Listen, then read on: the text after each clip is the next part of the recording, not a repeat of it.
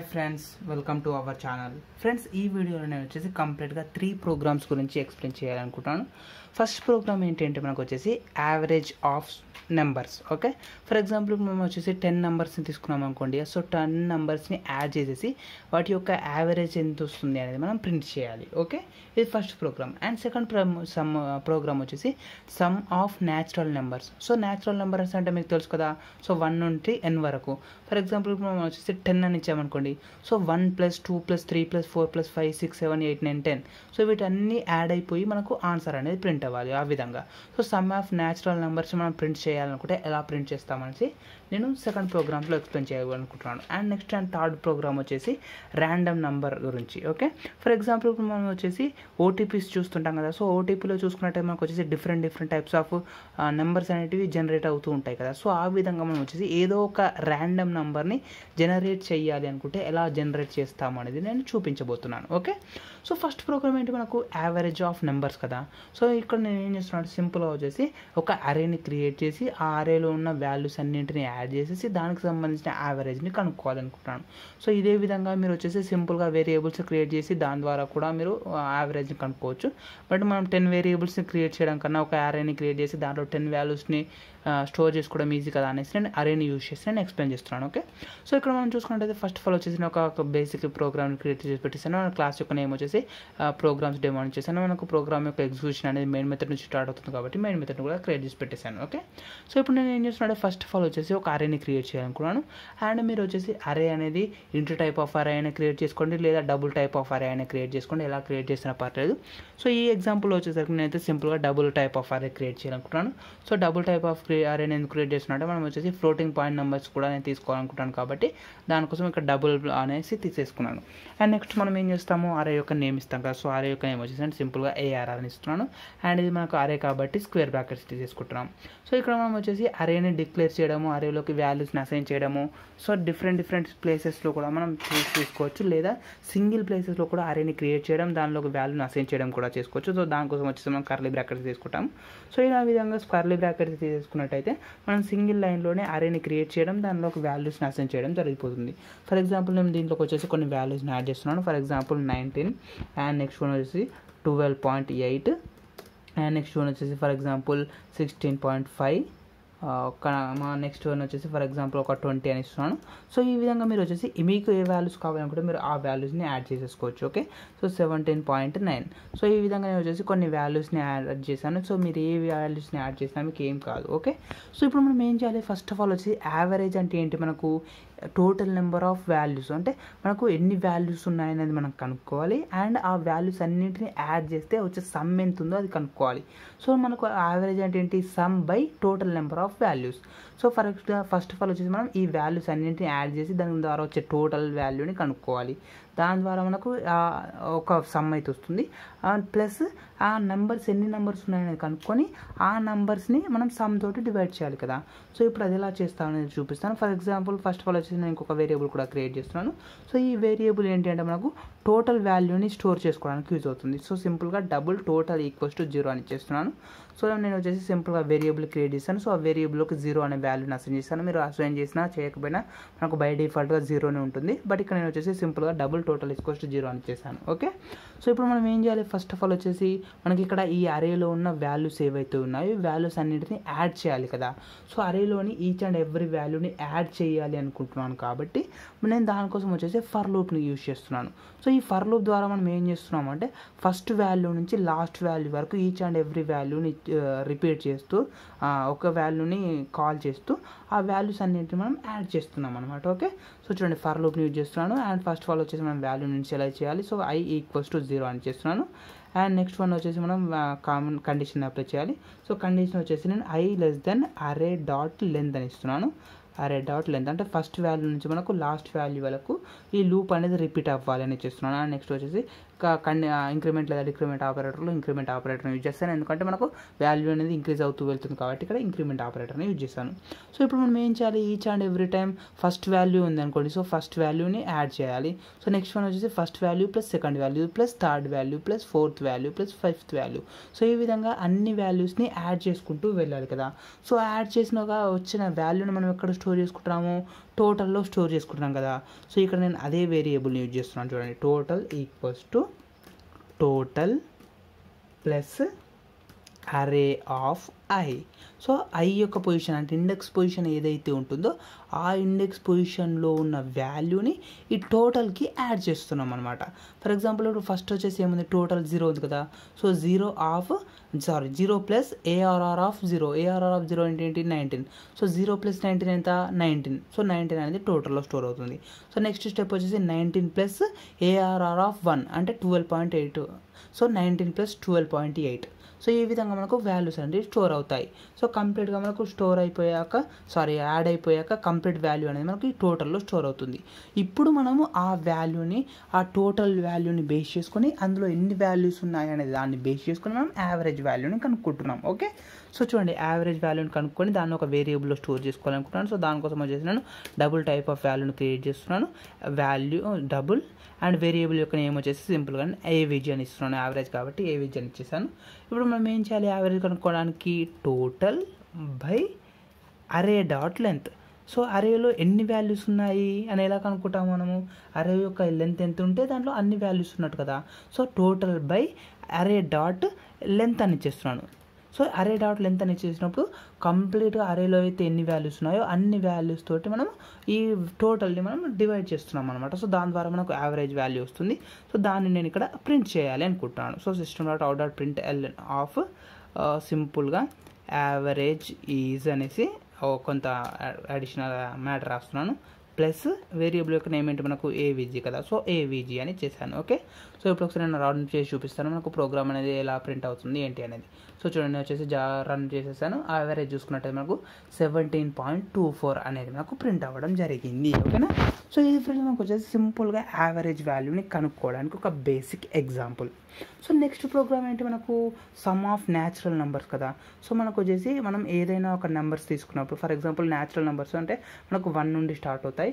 For example మనం 10 numbers తీసుకున్నాం అనుకోండి, 1 2 3 4 5 6 7 8 9 10 అన్నీ యాడ్ అయిపోయి మనకు అవుట్పుట్ ప్రింట్ అవ్వాలి. ఫర్ ఎగ్జాంపుల్ 1 to 100 తీసుకున్నాం అనుకోండి, 1 + 2 + 3 + 4 + అప్ టు 99 100 దాకా అలా ప్రింట్ అవ్వాలి. సో ఈ విధంగా అన్ని నెంబర్స్ న్యాచురల్ నెంబర్స్ ఏవైతే ఉంటాయో న్యాచురల్ నెంబర్స్ యాడ్ అయిపోయి వాటికి సంబంధించిన అవుట్పుట్ అనేది మనకు ప్రింట్ అవ్వాలి. ఓకే, సో ఇప్పుడు మనం దానికి సంబంధించిన ప్రోగ్రామ్ని ఎలా డెవలప్ చేస్తామనేది నేను చూపిస్తాను. సో ఫస్ట్ ఆఫ్ ఆల్ వచ్చేసి నేను టోటల్గా 3 వేరియబుల్స్ని క్రియేట్ చేయాలనుకుంటున్నాను. ఫస్ట్ వేరియబుల్ ఏంటి అని చూసినట్టయితే మనకు ఎన్ని న్యాచురల్ నెంబర్స్ యాడ్ అవ్వాలి అంటే 10 న్యాచురల్ నెంబర్స్ యాడ్ అవ్వాలా, 100 న్యాచురల్ నెంబర్స్ యాడ్ అవ్వాలా, 200 న్యాచురల్ నెంబర్స్ యాడ్ అవ్వాలా అనేది మనం తీసుకోవాలి. ఓకే, సో ఇక్కడ నేను సింపుల్గా దానికోసం ఏం చేస్తున్నాను అంటే ఒక వేరియబుల్ని క్రియేట్ చేస్తున్నాను. వేరియబుల్ యొక్క నేమ్ వచ్చేసి నమ్. ఫస్ట్ ఆఫ్ ఆల్ వచ్చేసి నేను సింపుల్గా ఒక 10 వాల్యూస్ యాడ్ అవ్వాలి అనుకుంటున్నాం కాబట్టి దాని వాల్యూ వచ్చేసి 10 అని ఇచ్చేసాను. ఓకేనా. సో మీరు ఎన్ని వాల్యూస్ని అయితే యాడ్ చేయాలనుకున్నారో మీరు అన్ని వాల్యూస్ని తీసుకోవచ్చు, లేదా స్కానర్ క్లాస్ని యూజ్ చేసుకొని యూజర్ దగ్గర నుంచి కూడా మీరు వాల్యూస్ని యాక్సెప్ట్ చేసుకొని దీంట్లో స్టోర్ చేసుకోవచ్చు. సో మీరు ట్రై చేసి చూడండి కావాలనుకుంటే. సో ఇక్కడ వచ్చేసి 10 వాల్యూస్ అనేవి యాడ్ అవ్వాలనుకుంటున్నాం కాబట్టి నెంబర్ తీసుకోవచ్చు 10 అని తీసుకున్నాను. అండ్ మనకు న్యాచురల్ నెంబర్స్ అనేవి ఎక్కడి నుంచి స్టార్ట్ అవుతాయి అని చెప్పాను, 1 నుండి స్టార్ట్ అవుతాయి కదా. సో న్యాచురల్ నెంబర్స్ అనేవి 1 నుంచి స్టార్ట్ అయ్యి దాని తర్వాత ఉన్న వాల్యూస్ని యాడ్ చేయాలనుకుంటున్నాం కాబట్టి దానికోసం ఒక వేరియబుల్ని తీసుకున్నాను. అండ్ వేరియబుల్ యొక్క నేమ్ వచ్చేసి కౌంట్. సో సింపుల్గా కౌంట్ ఈక్వల్స్ టు 1 అని చేశాను. ఓకేనా. సో ఇక్కడ నేను చేస్తున్నట్టు సింగిల్ లైన్లో మల్టిపుల్ వేరియబుల్స్ క్రియేట్ చేస్తున్నాం కాబట్టి మనం సెమీకోలన్ కాకుండా కామా యూజ్ చేసుకోవాలి. సో ఇక్కడ నేను వచ్చేసి ఇంట్ నమ్ equals to 10 count equals to 1 అని చేశాను.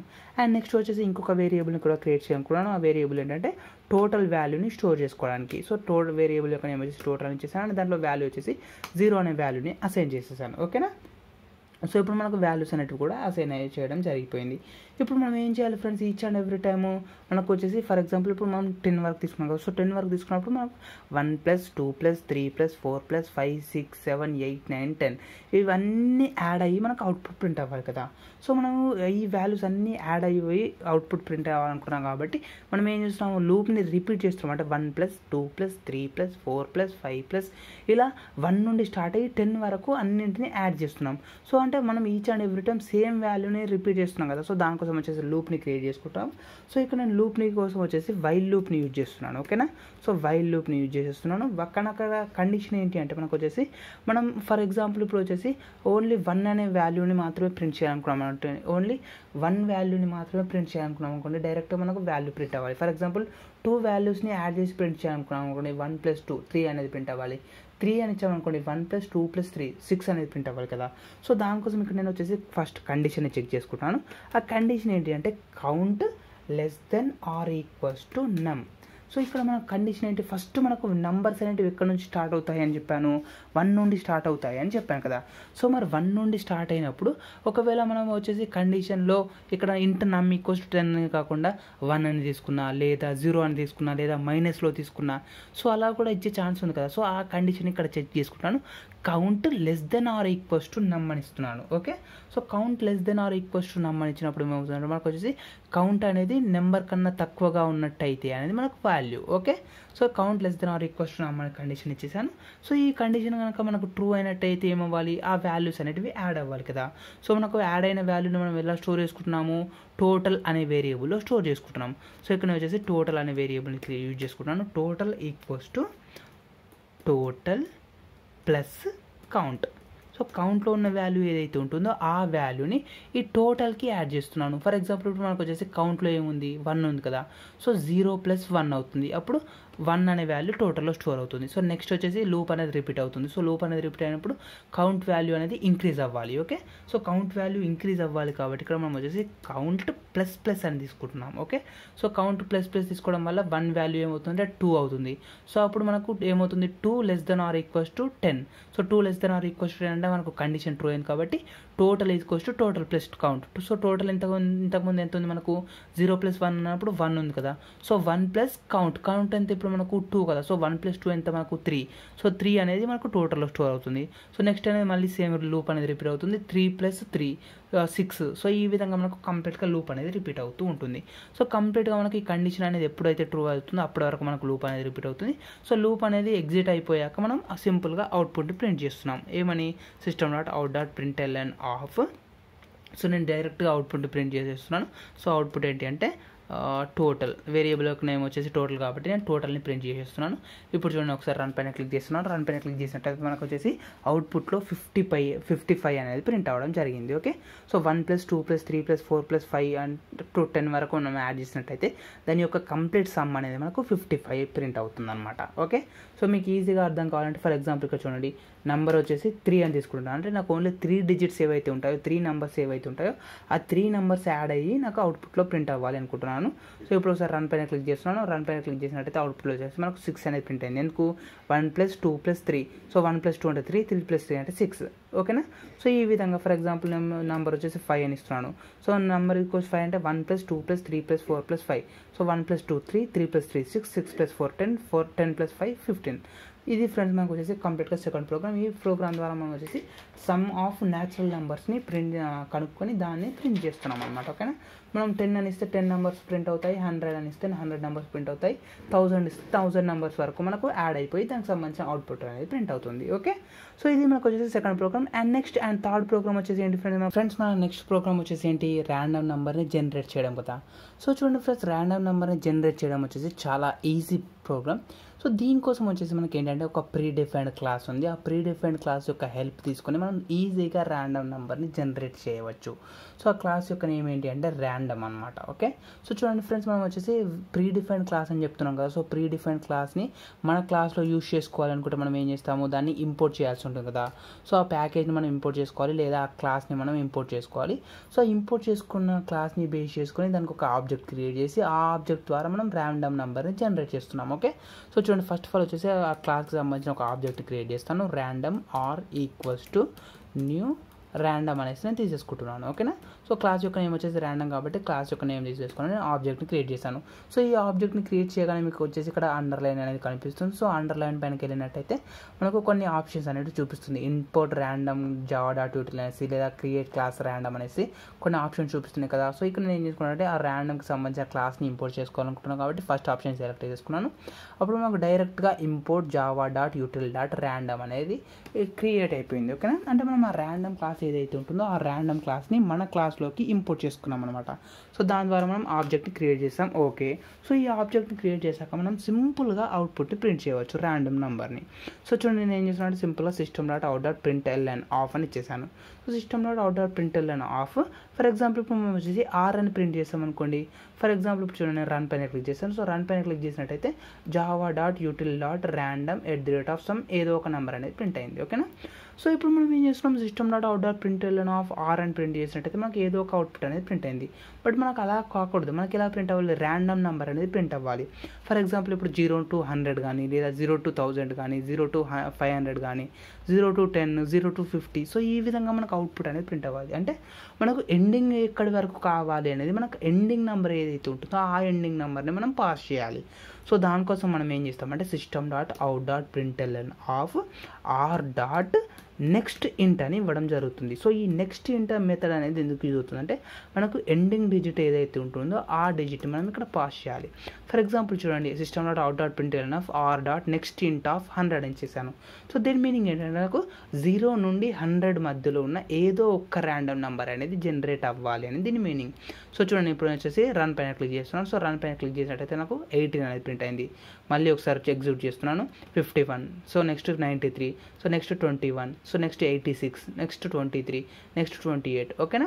సో ఈ విధంగా ఫ్రెండ్స్ మనకు వచ్చేసి మనం ఎక్కడి వరకు అయితే ఎండ్ అవ్వాలి అనుకుంటున్నామో ఆ ఎండింగ్ యొక్క నంబర్ని మనం ఇక్కడ r.next int మెథడ్కి పాస్ చేయాలి. ఫర్ ఎగ్జాంపుల్ ఇప్పుడు చూడండి, 100 కాకుండా నేను r.next int ఆఫ్ 10 అని ఇస్తున్నాను. సో దీని ద్వారా మనకి ఏమవుతుందంటే 0 నుంచి 10 మధ్యలో ఉన్న ర్యాండమ్ నెంబర్స్ జనరేట్ అవుతాయి. సో చూడండి, రన్ పైన క్లిక్ చేశాను, 6, 4, 4, 8, 2, 1, 4, 2, 5. సో ఈ విధంగా మనకు ర్యాండమ్ నెంబర్స్ అనేవి జనరేట్ అవుతున్నాయి. ఫర్ ఎగ్జాంపుల్ అలా కాకుండా వచ్చేసి 1000 ఇచ్చేసాను అనుకోండి. సో 0 to 1000 వరకు ఉన్న ఏదో ఒక ర్యాండమ్ నెంబర్ అనేది జనరేట్ అవుతుంది. ఫర్ ఎగ్జాంపుల్ 121 వచ్చేసింది. So next 352, next 431, next 945, next 162, next 252. So ఈ విధంగా ఏదో ఒక ర్యాండమ్ నెంబర్ అనేది జనరేట్ అవుతుంది. ఓకేనా. సో ఇది ఫ్రెండ్స్ మాకు వచ్చేసి కంప్లీట్గా 3 ప్రోగ్రామ్స్ గురించి. సో ఈ వీడియోకి సంబంధించి మీకు ఇంకా ఏమైనా డౌట్స్ ఉన్నట్టయితే కనుక నెక్స్ట్ కామెంట్ సెక్షన్లో అడగండి, నేను నెక్స్ట్ క్లాస్లో ఎక్స్ప్లెయిన్ చేయడానికి ట్రై చేస్తాను. ఈ వీడియో కనుక మీకు నచ్చినట్టయితే లైక్ చేయండి, అండ్ అలాగే మీ ఫ్రెండ్స్తో షేర్ చేసుకోండి, అండ్ సబ్స్క్రైబ్ చేసుకోవడం మాత్రం మర్చిపోకండి. Thanks for watching.